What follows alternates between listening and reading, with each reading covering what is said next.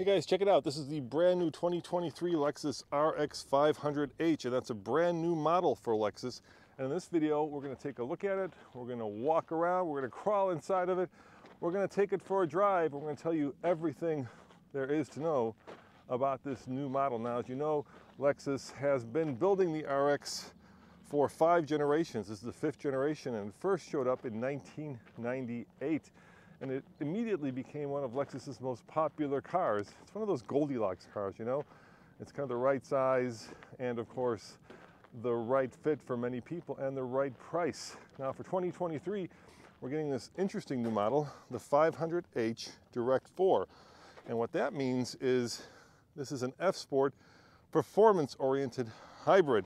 So let's start where we always start, and that is under the hood. Now, you guys might be expecting to see a big old 6-cylinder that's under the hood, but you would be very surprised to find, in fact, it's a 4-cylinder that's paired, of course, to an electric motor drive unit in Lexus speak, and that produces a whopping 366 horsepower. Let me open this hood, and over 400 pound-foot of torque, which is fast enough, at least according to Lexus, to scoot this car from 0 to 60 in about 5.7 seconds, if the numbers that I read are correct. And of course, we'll do some independent testing of that. Now, of course, what makes the 500H unique, and this has been the case in the previous models, is that the front wheels are driven by the engine, and the rear wheels are driven by, in Lexus speak, a drive unit or an electric motor. So with more all-wheel drive cars, there's a drive shaft that goes between the front and the back. This car doesn't have a drive shaft. It's got a engine, gas-powered motor. Now, to get 366 horsepower, this car has, I believe, the drive unit out of the BZ4X, which gives it about 100 horsepower to the rear wheels. And then it can distribute power in pretty much any amount it chooses to, depending on the driving conditions. The other thing you'll notice immediately is, of course, that this is in an interesting color. Lexus calls this copper crest. And let me know in the comments below whether you think copper crest is cool or crap. I kind of like it. It's certainly a unique color. Now, you may be wondering about Lexus's famous spindle grille. And in fact, it's smaller than the outgoing generation, because in the past, this part that would have been grille would have gone all the way up here. But now, this is actually just stylized grille. So maybe we have reached peak grillness, and now we're going down. Now, I'm here, in case you're wondering, just outside of Santa Barbara, where Lexus flew me in to test drive this and review it as part of the international launch. And in terms of availability, this Lexus will be available along with, well, actually 4 other models. Perhaps the most interesting one, and there's a review of that as well, go to alltfl.com, is a new plug-in hybrid. Yep, there's a new plug-in hybrid that now gets something like 30, maybe 40 miles of all-electric range. Under here, we have a spare tire. Here we have the usual accoutrement. And of course, being a Lexus, we have power seats. But those power seats aren't as interesting, let me show you, as these power seats right here. Oh, this one doesn't have it. Some actually have a little power seat that lets it fold backward and forward, but this one doesn't. So I'm sitting behind myself. So let's see how much leg room and headroom I have. And if you look, it's got the big old sunroof, but that takes about 1 inch, maybe 2 inches of headroom away. So I am a little tight on headroom, but okay on leg room. Now, there are 2 things that the current RX doesn't have that the old one had, and I'm talking about all 4 models. That is a 2- or 4-wheel drive standard non-hybrid, the 350 RX, and of course this 500 and the plug-in, which is a 450 plus hybrid. Yeah, it's weird, but that's what they're calling it. The 2 things that they don't have is a single 6-cylinder engine among them, or the L version. So remember, there used to be an L version that had a back seat. That is no longer there. So now we just get the 2-row and not the 3-row. Thing about Lexus is, this is, of course, their most popular car. They sold about 100,000 units or cars last year. They sell about 50% of all of their customers buy this car. So you have to keep in mind that any changes are going to be more evolutionary than revolutionary. So let me put on my seatbelt here. Let me start it up and let's take it for a ride. And let me know what you guys think of the design. So start button right here, which is good. Here's the fact sheet. So let's look at some of the other numbers. The one number we don't have is pricing, but we do have fuel economy, which is probably very interesting. So let's do that over here. We're looking at 27 combined. And then length of the vehicle is right there. It's about the same size, but they've pushed the wheelbase out about 2.5 inches, and they've made it a little bit shorter, actually, a little bit more aerodynamic. But 14-inch touchscreen display, Apple CarPlay, Android Auto Wireless are both available, and there's just a whole slew of all kinds of different features. Now, this Lexus infotainment is developed by Lexus in Plano, Texas, which is pretty cool because sometimes the manufacturers don't do this themselves, they outsource it, but Lexus has decided that they're going to actually build their own, which has been a blessing. We used to have the system in the Toyota Tundra that we had for a while, and I got to tell you, there was a lot of finickiness about it, where it made you log in.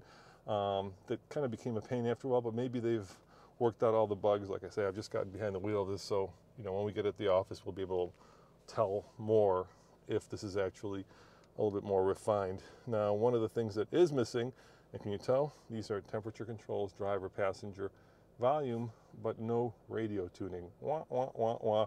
You got to do that, enable audio. There you go. Now I got audio enabled. Luckily I have a volume knob where I can turn it down. And then of course you do have the 360-degree camera, which is pretty cool. You do have both heated and vented seats, a heated steering wheel, and then this little guy right there is interesting.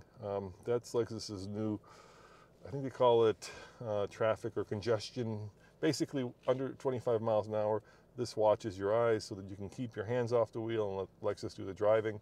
It's not quite as advanced as like Blue Cruise for Ford or Super Cruise for GM, or Teamwork. I think it's a Lexus system that lets you cruise on the highway above 25, but this system does allow you under 25 miles an hour to, if you're watching the road, take your hands off the wheel and go for a steerless ride. Now, 360-degree camera, which I like, and big old sunroof, which I also like. So let's go for a ride and see how this new RX 500 does. Now, what I'm really curious about is it indeed as fast as they say it is? Because, this has always been kind of, well, let's face it, your mom's or dad's Lexus, right? I think the average age of the buyer of this vehicle is in their 50s or 60s. So it's not exactly the most youthful of buyers, but Lexus does say that the nice thing about it is that it's got a gender buyer that's split 50-50 male and female. So apparently both guys and gals love this vehicle equally. All right, let me see what I got here. Hold that. There we go. Now we can see where the power is going. You've probably seen this before, and you can probably do that as well here and show you where the vehicle is going. Different modes: normal, sport, eco, custom. You see that on the screen. And I'm trying to switch to energy flow, which is right there, and there you have it. It's kind of a stylized version of, the power is flowing either to the battery or to the front wheels or to the rear drive unit. That's kind of cool. Lets you see where everything goes in terms of energy now. 27 mpg combined. There's one on the road if you want to see one in silver. Is okay. It's not mind-blowing. But then again, if you want the hybrid that's more fuel efficient, go for the 350h. I think that one has a combined MPG of 36 or 37, so 10 MPG more.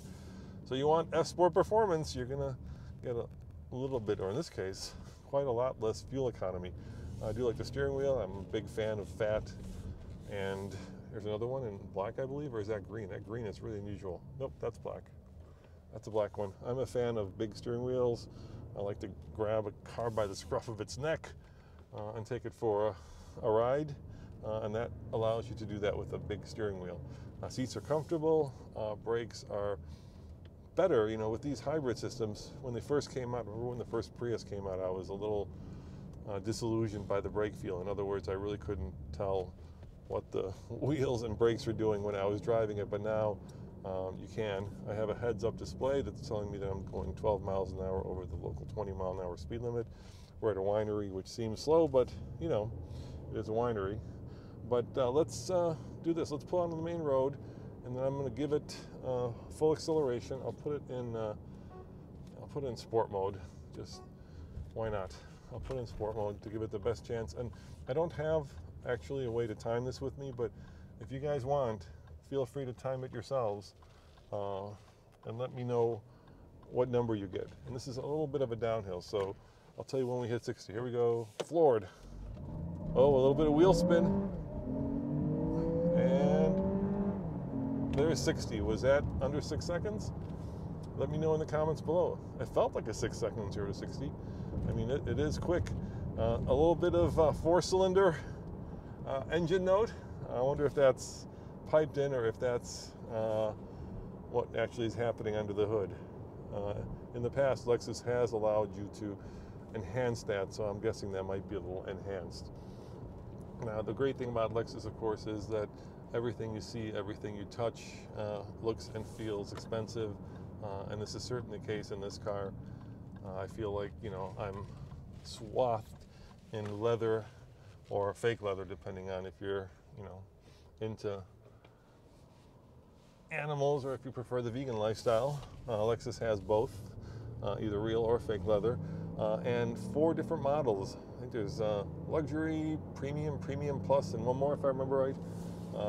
Depending on, of course, the model is the cost. Now, Lexus has not announced the pricing of this model yet, but I can tell you that the current RX starts at about $47,000, and if you get all the bells and whistles, you're probably a tad over $60,000, and I'm guessing with inflation that this new one will be a little bit more expensive, but I could be wrong. They have not announced pricing yet. And if you're wondering when this becomes available, the answer is at the end or near the end of 2022. Let's go back to the winery here just outside of Santa Barbara, California, and take the car back up to where I left it, to where I parked it. And I'll give you my final thoughts on the new RX. Now, like I said, I did drive the new plug-in hybrid, and that actually felt quicker than 5 seconds to me. That's got an 18 kilowatt-hour battery, which, once again, also powers the rear drive unit. Like I said, it felt a little bit faster now. Paddle shifters, has anybody in a Lexus actually ever used paddle shifters, or at least in an RX? Maybe in an RC, but how about in an RX, really? Paddle shifters? But you never know. There might be some folks out there who like controlling their own shifts.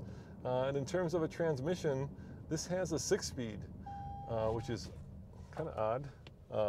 The regular RX, the non-hybrid, has an 8-speed automatic, 6-speed in this one. What are you yelling at me for? What have I done? Keep my eyes on the road? Is that what you're telling me? What is wrong? Anyway, don't know, can't tell. It's yelling at me. And then, of course, the 350 has the CVT. So there are now at least 3 different transmissions that are available in the different models of Lexus. A lot of speed bumps here. Of course, now you also get this. Yep, a camera for a rear view mirror. That's becoming a thing. Which I like. At first, it was weird because I didn't get the focal point, but now that I'm used to it, I actually like it. It works really well when you're driving, let's say, in like rain or snow, and your rear windshield gets covered in sleet or water. This actually does a much better job of showing you what's behind the car than a traditional rearview mirror would with a wiper that's trying to clear off the rear windscreen. Here comes the truck. Don't want to hit the brand new 2023 Lexus. Some other kind of interesting features are the fact that you've got these kind of cool colors that are backlit behind the temperature for the HVAC system. I like that a lot. I think that's really well done. And let me see, where did I park? Did I park over here? I think I did park over here.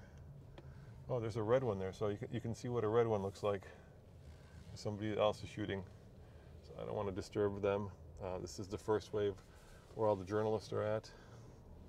So I'm just going to go by here and park it and hopefully not get in his way. That's Wayne from Clean MPG. Look at those wheels. Oh yeah, I am rolling, I believe, on 21s. The standard one comes with 19s. So it's a pretty big tire for a 21. All right, well, I said I'd give you my final thoughts, so let's go over those. In general, like I said, this is much more evolutionary than revolutionary. Do you like the copper or do you like the red? It's a beautiful red. They're both really cool. This is, of course, blacked out. Yep, 21s. I bet you the 19s drive much better. Think about big tires and big brakes and big wheels, is that they're also very bumpy over bumps. Anyway, there you have it, guys. Thank you for watching me. Head over to alltfl.com if you want to see the hybrid review. And remember, you saw it first. I'm talking about the RX 500H Direct 4 on the Fast Lane car. See you guys next time. Ciao.